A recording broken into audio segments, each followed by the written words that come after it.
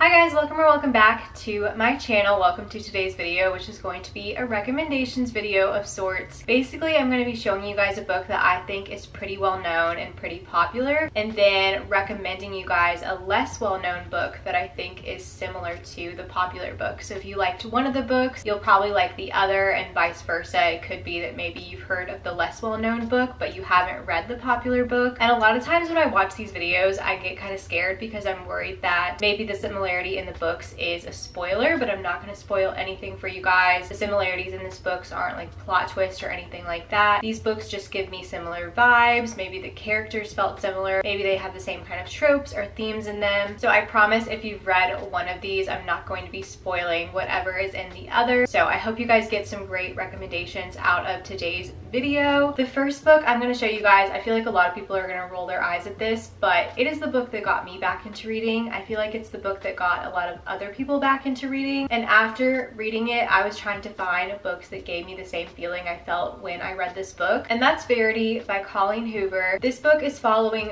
Lowen, and she is a struggling writer. She ends up taking a job as a ghostwriter for this very successful author named Verity Crawford. Verity Crawford was in an accident, so she's not able to continue writing her very popular and beloved book series, so Lowen takes on the job. And in doing research to continue on this series for Verity, she ends up going to the Crawford home and going through Verity's office, going through her notes and doing her research. And while she's going through Verity's things, she comes across this manuscript that seems to be an autobiography of Verity's life. And they're very dark and disturbing details in this manuscript that have Lowen questioning what's real, what's not, is she safe in the house, who can she trust? And it is just a very suspenseful, wild ride. So if you've read this book and enjoyed it, and it's a book that got you back into reading, I feel like you will enjoy Home Before Dark by Riley Sager. And this is one that I don't ever see compared to Verity, but it is the first book I read that gave me the closest vibes to Verity, and I think that if you liked Verity, you will really enjoy Home Before Dark. So Home Before Dark follows a young woman named Maggie, and when Maggie was little, her family lived in this house for a short time, and they fled the house because it was supposedly haunted. And Maggie's father ended up writing this book about the strange things that happened while they were in the house, and it ended up being a bestseller. But the book was also kind of controversial. Some people don't believe that the house is really haunted. Some people do believe it. Maggie is on the side of not believing it. She was too little to remember what actually happened in the house when she lived there. But in present day, we're following Maggie, and her father has now passed away. So this supposedly haunted house is now going to Maggie. So she's going back to this house to get it ready to sell, and while she's there, weird things start happening, and she starts questioning if maybe her father's book was real. So this book reminds me so much of Verity because it has that book within a book element that I loved so much in Verity, and we're flipping back and forth between chapters of her father's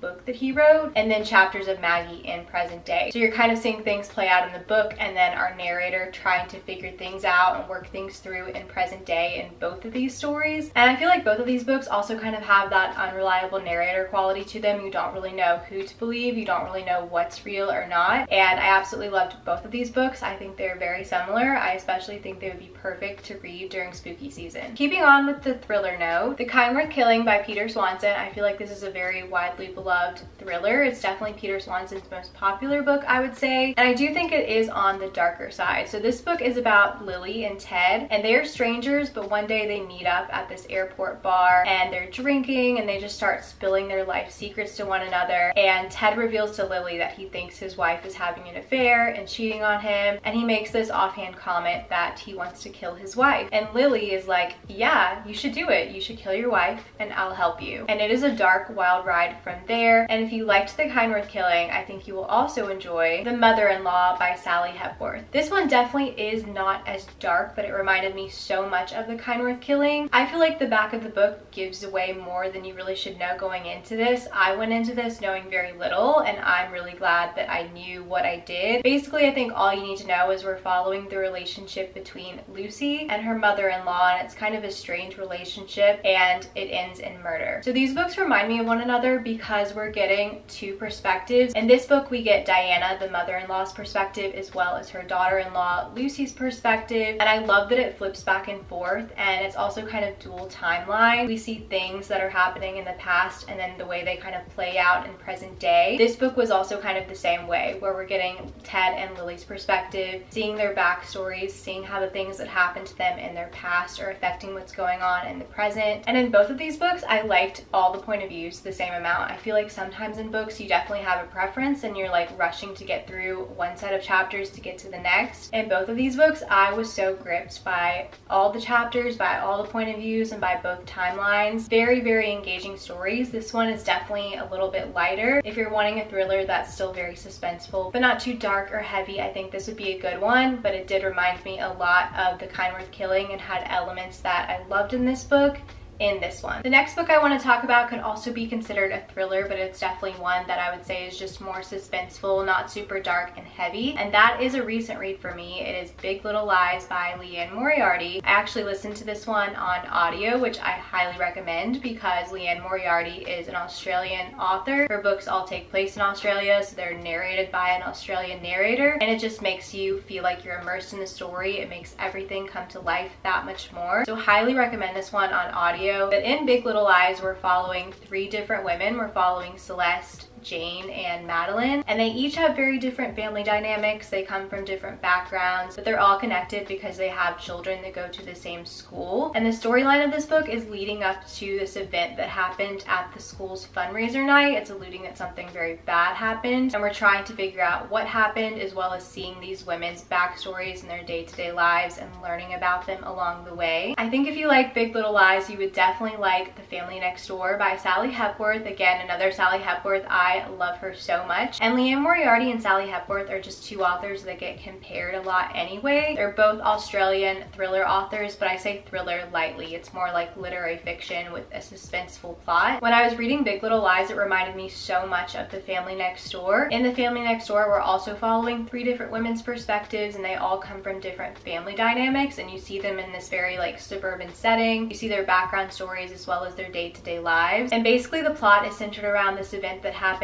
where this new woman moves into their neighborhood, and she kind of breaks the mold of what they're used to. All 3 of them kind of live more traditional lifestyles, and this woman is in her 40s. She's unmarried, she doesn't have a child, and the women kind of feel like there's something up with her. They feel like she's a bit different. They want to know more about her. So there's definitely that suspenseful undertone to the story where we're trying to figure out more about this new character and see how all the women's lives intersect. And that's one thing I really love about both Sally Hepworth and Liane Moriarty's books. You have all these very different characters, and they're all so unique and interesting, but they all kind of come together and their stories weave into one in some way, and you're trying to figure out how. And they're both just so good, so entertaining. Again, I would recommend both of these on audio. I think the same narrator does a lot of Liane Moriarty's books as well as Sally Hepworth's. I think if you like one of these authors' books, you'll definitely enjoy the other. Okay, one last set of thrillers to recommend you guys. This one leans more on the dark, gory side. We have a dark academia book in here. So the first book I'm going to recommend is the Mindfuck series by S.T. Abbey. This is actually a set of 5 novellas. I believe they're all on Kindle Unlimited. You can read them all individually, or I think they're available bound up into one larger book, but each novella ends off on a cliffhanger, so once you finish one, you're going to immediately want to jump into the next one. And basically this book is following a woman named Lana, and she is a serial killer, and she ends up having a romance with the FBI agent who is assigned to her case. So it is just very suspenseful, very high stakes. I was on the edge of my seat the whole time reading this. You're like, oh my gosh, what's gonna happen if this FBI agent finds out that she is the killer he's been looking for? And you might be thinking, why would you be rooting for a main character who is a killer and her romance? But when you see her backstory and see why she's doing the things she's doing, you definitely have more empathy for her and her situation, and it really is such a wild ride and so entertaining to read about. I know so many people loved and enjoyed the Mindfuck series, so if you did, I think you should check out They Never Learn by Lane Fargo. This one is more of a dark academia thriller, and we're following our main character who is a professor at this college, and similarly she is also killing men, but men who have done wrong things to women. So you do have a reason to root for her a little bit more. She's more of like a vigilante type character, and she is trying really hard not to get caught, but the police are kind of on the case, and it's a very, again, intense, high stakes situation. Like, is she gonna get found out? out what's gonna happen. This book was full of twists and turns that I was not expecting. Each twist in this book caught me off guard and I was so shocked by it. And it reminds me so much of the Mindfuck series because you have that main character who is definitely morally gray, but she kind of gives you something to root for because she's more of like a vigilante type character. So this book reminded me so much of the Mindfuck series when I was reading it, and I definitely think if you like one, you will like the other. The Midnight Library by Matt Haig is definitely an OG book talk book. It's very popular. I actually read it for the first time this past January, but it's definitely a very life lesson thematic type of book. We're following our main character who is contemplating ending her life, but she ends up getting transported to this magical library where each book that she opens in the library gives her a chance to see what her life would have looked like if she made a different decision. And I really enjoyed the message of this book so much. I really enjoyed the magical realism element to this book. So if you liked this book, I definitely think you will enjoy Una Out of Order by Margarita Montemor. This book is also very thematically driven. It is magical realism as well, and in this book we follow Una, and she ages out of order. So her birthday is actually on New Year's Eve, so each New Year's Day we don't know what year she's gonna wake up in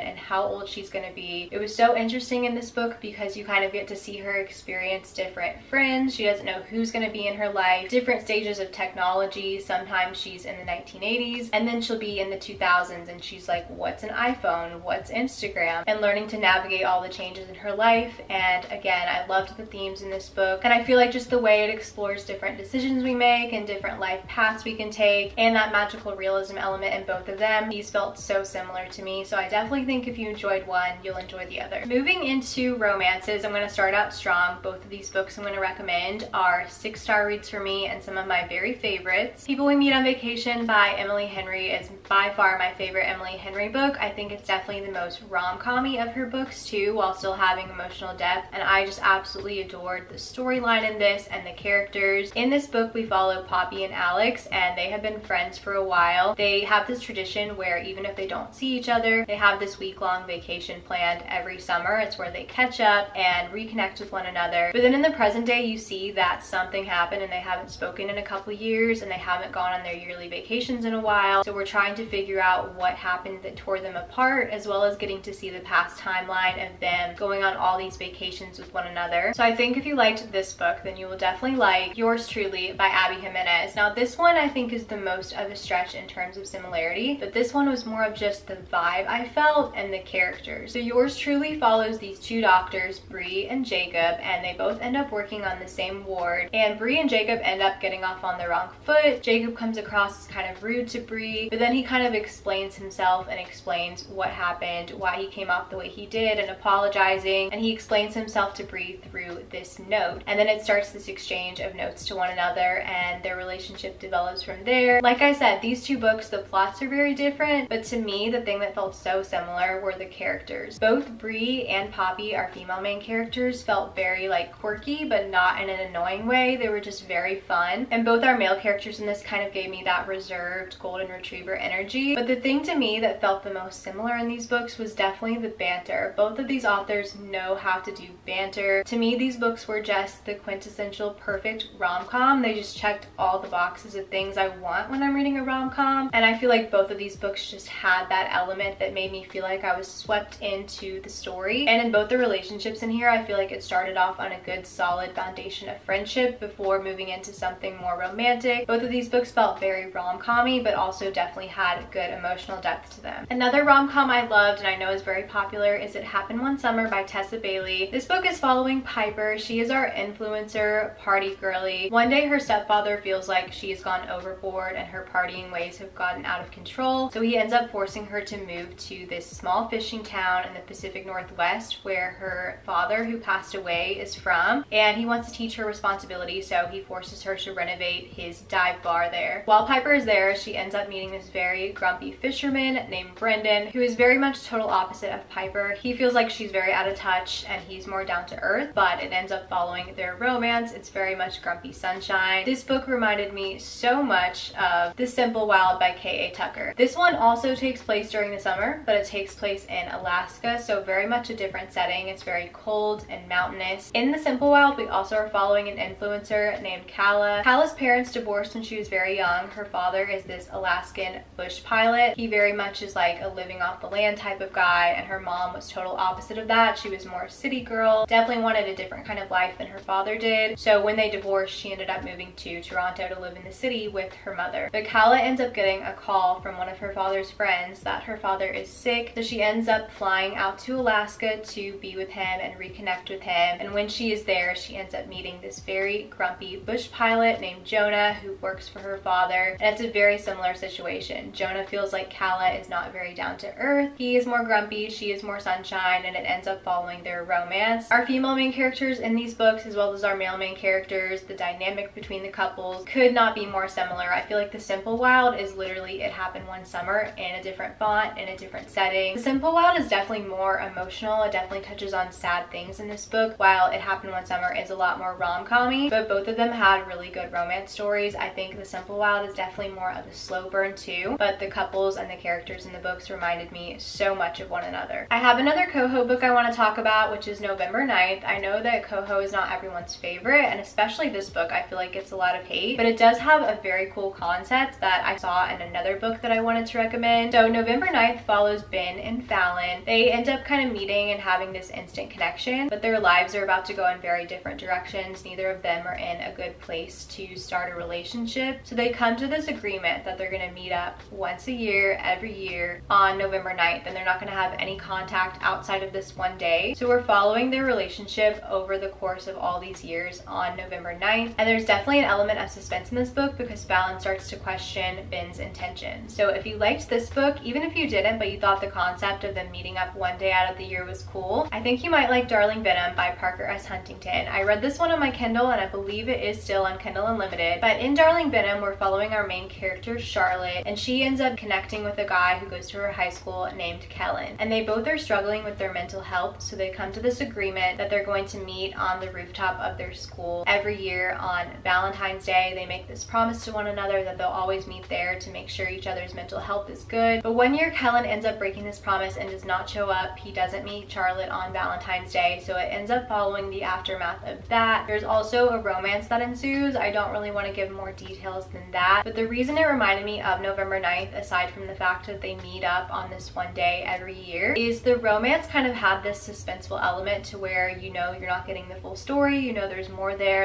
is that suspenseful undertone, and we're trying to figure it out and it's revealed at the end. I thought both books did that so well. I think both of these books, they have this element to them where they're not going to work for everyone, but I think the people that really like them are hardcore fans. So if you do like one, if you like the concept, I do think you'll like the other. Getting into my favorites next, which are sports romances. The Deal by Elle Kennedy is a very popular college hockey romance. This is the start to the Off-Campus series. Basically in this book we follow the star of the hockey team, our captain Garrett Graham, and his relationship with Hannah Wells. So Garrett ends up getting a really bad grade on one of his tests. He needs to pull up his GPA in one of his classes, so he ends up going to Hannah for help. Hannah is very studious and very smart, so Garrett ends up proposing a deal to Hannah. He says, Hannah, if you tutor me and help me bring my grades up, I will pretend to be your boyfriend because I know you have a crush on the quarterback of the football team. He and I go to the same parties, we run in the same circles, so it'll make him jealous if he sees me with you, and it'll help get his attention so you can then date this quarterback that you like. If you like the deal,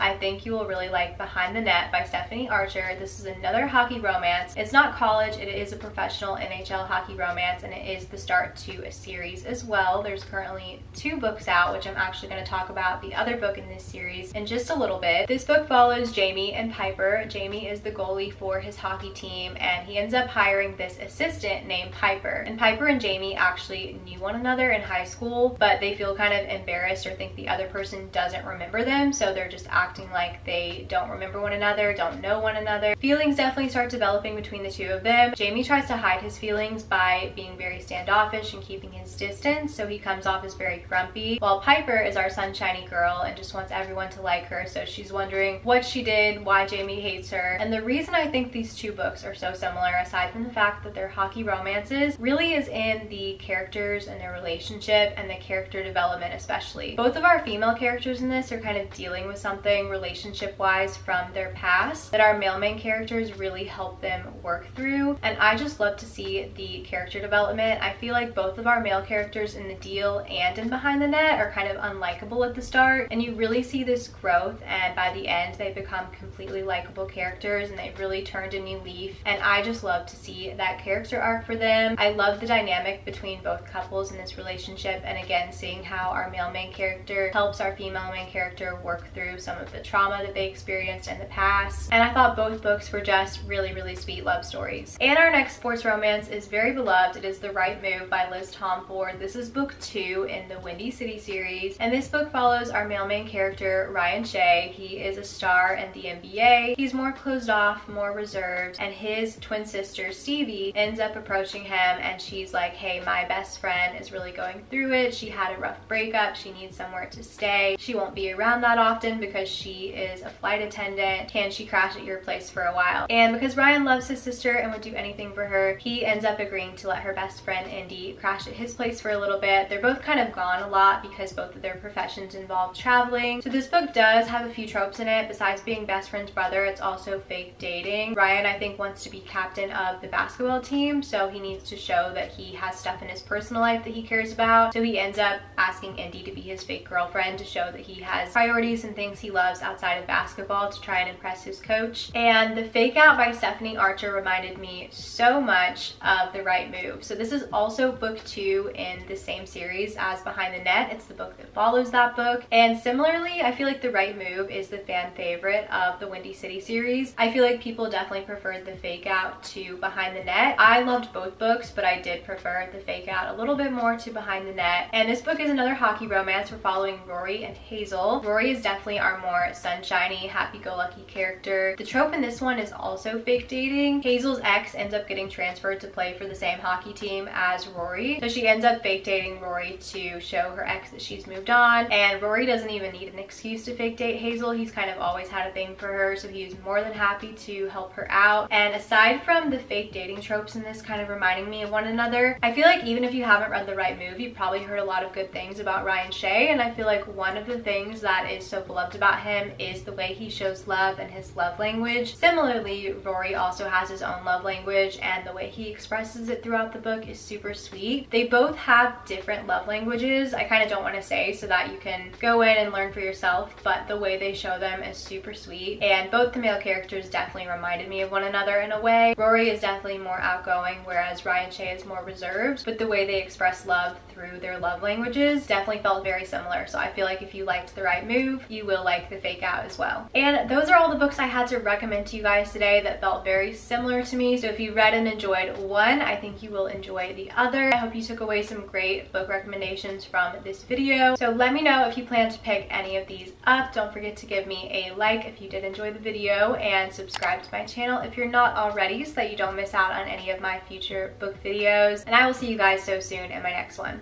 Bye guys.